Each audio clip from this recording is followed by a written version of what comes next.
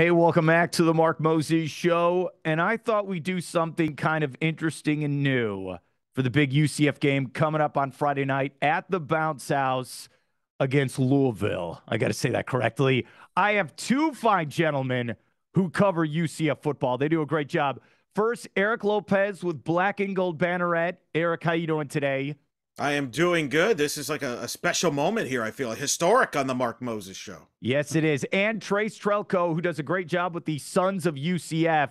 Trace, how you doing today? I'm doing well. Good to see you, Mark, and good to be reunited with Elo. And Eric and I, we joke, we love your videos where you pop up to preview your show. Eric, we've made it. We're on screen with Trace. It's finally happened. Walk and talk, baby. Elo has been in a walk and talk I have. before. Oh, he has. At a softball facility. It was a good trade-off. I gave Trace the tour of the facilities there, walking the outfield, and in return, I got to be on walk and talk. I think it's a fair deal. I like it. Let's start with Eric. Coming off the win last week against South Carolina State, how excited are you for this game? Well, I think you're always excited when a football game is coming. I mean, you don't have too many of these. You have 12 in a regular season, and obviously when the schedule came out, Louisville, what happened last year with UCF losing, I mean, certainly there's the excitement. But there's also some apprehension. I mean, I think there were some positives from last week, but I think there's some questions still. What about the offensive line? The special teams was brutal. And I think John Rice Plumlee, what is his ceiling? So I think there's excitement to maybe learn more about this team and, to see if they maybe improve on some areas of concern. Trace, you've been going to the press conferences, and you do a great job as well doing that, coach, players. What has been the feeling so far this week heading into Friday?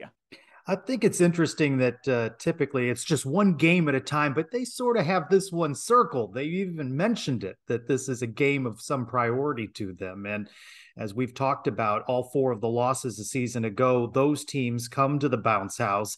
And, they've also tried to downplay Louisville's opening game loss at Syracuse, that may be not the real Louisville, that we're going to get to see the real Louisville. So that begs the question, would you have rather they gone to Syracuse and got the win or getting kicked like they did, a 31-7 loss at Syracuse in which they didn't seem to perform on either side of the ball. So they come in 0-1, and they're going to be fired up to get a win in Orlando for sure. Eric, here's the question then, and it's something we've hammered for 9 straight months heading into Friday. Is this a revenge game for UCF after what happened last year? Yes, it is a revenge game. As Trace mentioned, they have not really hide from that. There's no question. I mean, you could argue that UCF's season last year was derailed in Louisville and that dramatic loss in the game where Dylan Gabriel ironically got hurt on the last play and would never wear a black and gold jersey again. So absolutely, this is revenge. This is a big game for Travis Williams, in my opinion, because UCF got shredded by Louisville last year. Did they learn from that? Is this defense as good as they say they are? I think we get some answers this Friday against Louisville. Okay, we'll go to Trace then. With as many players that had come in via the transfer portal, I really look at the South Carolina State game as a preseason game, right? You saw how long Plumlee, Isaiah Bowser, and others were in that game into the fourth quarter. So I think with the influx of people that UCF needed that game, you asked about revenge. Certainly they want to avenge that loss. As Eric pointed out, the season turned out fine, 9-4. You maybe don't get to the Gasparilla Bowl, get that big signature win against the Gators without everything that happened. But they would like to return the favor on Louisville. And we're going to get to see what they're made of, right? Malik Cunningham is a better quarterback than what UCF faced against South Carolina State. No disrespect to South Carolina State, but that talent matchup was one-sided in UCF's favor. So how much were they challenged? And, the areas of concern coming out of game one or even going into game one still need to be tested. What are we going to see from the linebackers? Can they contain Malik Cunningham? What are we going to see week 1 to week 2? That coaching cliche, the progress you make from week 1 to week 2. What do we see on the offensive line? What decisions did John Rice Plumlee make? And can they more effectively run the ball with Isaiah Bowser? I don't know if you look at the gaudy stats of that game, but look at the per carry average of Isaiah Bowser. He had some 20 plus carries, 70 some yards. So he had to grind for the yards that he had. And as Eric mentioned, the quote, special teams cannot have those sorts of blunders, or in a close game, you leave with a loss like they did at Navy last year. All right, I'm going to give a shout out to Eric Lopez, where I was listening to your post-game show I did it on Friday morning. All right. I just want to clarify this. I was driving on 95. I listened to your post show. Yeah. So you guys were breaking this down about the quarterback position running the football with Plumlee. And I'm looking at the stats, 15 for 86 and a touchdown, threw 4 touchdowns as well. But do you want Plumlee? And Trace, you'll do the follow-up to this, but Eric will answer first. Do you want your quarterback running for 85 yards or more per game in this offense? Not against South Carolina State. That was the thing that baffled me a little bit. I don't know if it baffled you, Trace.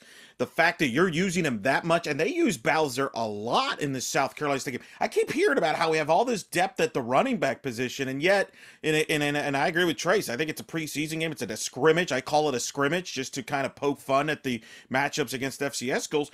You're only using Plumlee, Bowser, and Richardson mainly in your running game. I was really baffled by that. Gus Malzahn said in the post game it was because they wanted to get some work in. They didn't feel they were clicking on all stuff. I get all that, but I'm going to tell you something. I just don't believe that Plumlee can last a season running that way. If you're going to use him like that in every game, I just don't believe he has the physique to last like a Tim Tebow. Tim Tebow could last because he was so big. You know this, Mark covered him, big and physical. I don't think John Rice is that capable of doing that for a full season. And I think one of the interesting things will be, can he throw the football and move the chains on third downs?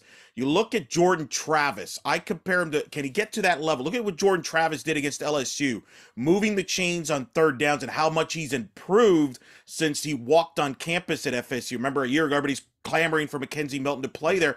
Turns out Jordan Travis was the better quarterback for that team. I think Plumlee's the best quarterback for this UCF team because of the issues they have in the offensive line. But he has to make better decisions as far as throwing the football, checking down, and not running so much, because I think some of that was just running on instincts, because I don't think he'll last a whole year. Trace, your thoughts as well. But I think that's who he is.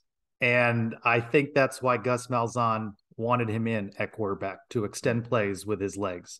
And he didn't see that same thing in Mikey Keene. So I think you got to let John Rice Plumlee be himself. However, I agree. You don't want to take any unnecessary hits any more than you have to. And he certainly ran the ball in some spots where I would have rather he not. As Eric mentioned, deep running back corps, didn't see many of those guys. Maybe that's just the first game look that they wanted to put on film for Louisville.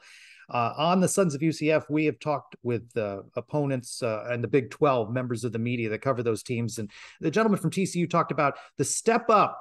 UCF fans, prepare yourself for the step up to the Big 12, that it's going to be harder than you expect. And I think you see that along the lines. And that game last year in Louisville, UCF got beat up, smashed. The physicality in that game. They took punch after punch, and I don't think they were expecting quite those punches, right? You get used to the flow and the tempo and accustomed to the tempos and the two lanes, and then Louisville smashed them. And that was a question I asked in the media availability earlier in the week about that physicality. Now, the guys that were in that game and on that team last year know what to expect from Louisville. That's something I'm looking for, is what kind of hits these guys are going to take, because I think the Louisville guys might hit Plumlee harder than the South Carolina State guys. So, okay. It's cliche question time, and we're here with Trace Trylko with Sons of UCF and Eric Lopez with Black and Gold Banneret. We'll start with Trace. Keys to victory. It's like we're on the pregame show. It's cliche. What are your keys to the victory for UCF on Friday night? Defensively, can they contain Malik Cunningham, talented quarterback from Louisville, far more effectively than they did last year? We saw what Syracuse was able to do. We had a pedestrian game against Syracuse. They lose 31-7 on the road. Can UCF contain Malik Cunningham on defense? And then offensively, better decision-making from John Rice Plumlee. I think some of the balls that he completed may be a little more difficult against Louisville. And I think they're going to hit hard. I think they're going to get smashed. So do we see progress along the offensive line? And I'll tell you what, this is a fan base, and the coaches can say what they want when they go before the mics, but I'm not sure that collectively everybody has a great deal of confidence in the special teams and in place kicker Daniel Obarski. Do you want to get into a shootout? Do you want to be up in the 30s, 40s again? And do you want to be on the right side of that? I don't know. And you certainly don't want a game to come down to a very important field goal. So those are 3 things I'm looking for in the game. Eric, you as well. Well, I agree with Trace with most of what he said there. I think can they contain Cunningham? They did not last year. He was the entire Louisville offense. Can UCF dominate the line of scrimmage? Louisville struggled in the line of scrimmage against Syracuse. I want to see UCF's offensive line push somebody around. They didn't really push South Carolina State around. That was concerning to me. And I think you're right. I mean, a close game. I'll be curious how Gus, I wonder, because I agree with Trace. I think the special teams is a big concern. I think it could cost them a game if they don't improve there. A Navy type game. Does Gus go for it more often on fourth downs because of that? That's something I'm kind of been watching for. Do you see Gus being more aggressive, or we're like, whoa, he's going for it on fourth down at the 35 or at the 30 or whatever? I'm curious to see that. And I think we're going to learn a lot about Plumlee. Again, this is an athletic defense he's going to face. You're not just going to be able to run all over them like South Carolina State. So I'll be curious to see how UCF, the big stat, third down. Who can get off the field? Can Louisville get UCF off the field? Can UCF get Louisville off the field? Who can wear somebody down in this game? I think will play a big factor in this. This is a big game for both sides. For Louisville, I think Scott Satterfield is in big trouble here. He's in trouble. The fans are not happy with him. They need a win here. They play Florida State the following Friday. They could dig themselves a hole. Here's a stat for both of you. UCF could end up playing 4 teams on their schedule that end up firing their coaches this season. Louisville's in the hot seat. Jeff Collins is definitely in the hot seat at Georgia Tech. I don't think he's going to survive. South Florida, after that performance against BYU, I don't think Jeff Scott's safe there at all. Then Navy lost to Delaware at home. That program has been in decline. I can't imagine Ken Niamatolo survives that. And heck, I'll even throw in FAU. If Willie Taggart doesn't get FAU to a bowl game at least, he may not be safe. So the schedule's made there for UCF, but can they hide the weaknesses and improve enough to take advantage of this schedule? Let's end with this. Here are my gut reaction as we're heading into Friday. I don't know what's going to happen into this game until we get there to kickoff. I know and I want your thoughts. I feel like that place the bounce house is going to be electric. I think people have been waiting 9 months for this. They're ready to start screaming and cheering for UCF. But like what you said, I got to see what Louisville's quarterback can do in this pressure situation. I got to see what Plumlee have to do. That's my gut right now. I don't know what's going to happen, and I got to see how this game plays out in the first quarter. We'll start with you, Eric. Do you feel that way as well? Yes, I think we got to learn about both quarterbacks. What did UCF learn against Malik Cunningham from last year to this year? I think the crowd, Trace, you would agree with me. I think this is the game the UCF fans have scheduled as far as the home slate is concerned, right? This is I've talked to so many people that are planning to come up for this game. I know you've got so I think this is the marquee home game. With due respect to the American Conference, nobody's fired up for SMU coming to town, even though I think SMU might be the best team on the schedule that UCF has. But the fan base, there's something about that Louisville, the brand, whatever you want to call it. This is the game where I think the fans have circled. And this is the game that's going to leave the fans with an impression, one way or the other, at the end of that Friday night. Either like, hey, we're in for a great year, or, oh boy, what is going on? That's going to be the impression at the end of Friday night. And you're right. We're not going to know. I don't think we're going to see what Plumlee's made of and then how this defense handles Cunningham. Well, it's Florida in September, and there's already thunderstorms called for in the forecast. So well, of course there is. Bounce house. But if the game gets delayed because of weather, or if it is raining, does that hold down some of the looky-loos that plan to come to that game? They need a packed, raucous bounce house. Also, UCF played South Carolina State on a Thursday. Yeah. Louisville went to Syracuse on a Saturday night. So UCF got a little bit more time. They haven't had to travel. They've been in their own beds. They have had that chance to recover better. Scout Louisville a little bit shortened week. I think it's an important game for UCF from the perspective of a win. All right, Louisville may not be the greatest, but there's still brand name in Louisville, and maybe UCF on the fringes there on the outside, creeping into a top 25 position. Maybe they get into that 25th spot or so with a win, but I think a lot of it is the perception. If they get smashed by Louisville a year after they got beat up on the road there, then what progress have you made year to year?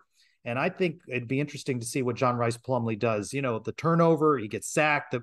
We forget with the rest of that play that he runs down the field. Ryan O'Keefe runs down the field. But let's talk about things collapsed on the play, and he loses the ball. again, I expect Louisville's line to be more intimidating than South Carolina State. So what happens when he's pressured?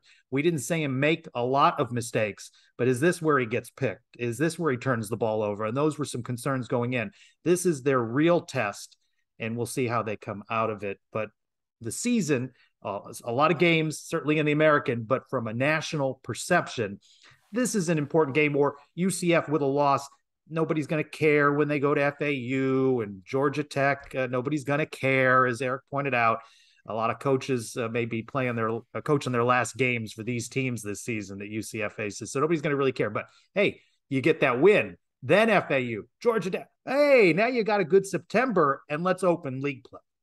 Great stuff. I will give you guys the shout out. Eric, how can we check out everything with your great work? blackandgoldbanneret.com. Check out all the coverage there. Kyle Nash, Andrew Blukoff will be at the game for Louisville on Friday. We'll have Night Shift, the post-game show that you mentioned, will be live after the game in Louisville. Kyle will check in from the stadium. You can check that out live on the YouTube channel, the Black and Gold Banneret, or on our podcast the following morning, like you did, Mark, on that. So we're looking forward to that. And then I'll be calling the UCF volleyball against Miami. They got a big match Saturday. I've been doing volleyball and soccer. Trace mentioned the weather. I've had 2 lightning delays in 2 soccer broadcasts this year. So let's hope we don't have that on football and have a Boise fiasco from last year where, what was it, Trace, 3 a.m? The game? I've never been at a post game so late. Yeah. Yeah. So check me out, Eric Lopez-Elo, for all the details there. Trace, you as well. You get the floor. Sons of UCF, Adam and Mike do their podcast. It's dropped already for the week, previewing the game at Louisville and recapping South Carolina State. Find that wherever you get your downloadable content. I come together with Adam and Mike on Thursday, 8 to 9, streaming live on Facebook, Twitter, and YouTube. Give a subscription to the Sons of UCF YouTube channel. We have other content available there. Sons of UCF, you can follow them on Twitter. And again, the downloadable content, wherever you get that, give them a follow. And we're going to be doing a big tailgate. So if you're out at the Bounce House, we'll be adjacent to the soccer field, not far from the concert stage, 2:30 on. Come meet Adam, Mike, and I. We don't always get together all in the same place, so it's a good opportunity to come out and hang with us and talk about the Knights. 2:30. All right. Whoa, that's a long day for you, buddy. You better hope the storms stay away there, Trace. Exactly. Trace, Eric, thank you so much for your help, and good luck with your coverage on Friday night, all right? All right. Thank you, Mark. Always a pleasure, Mark.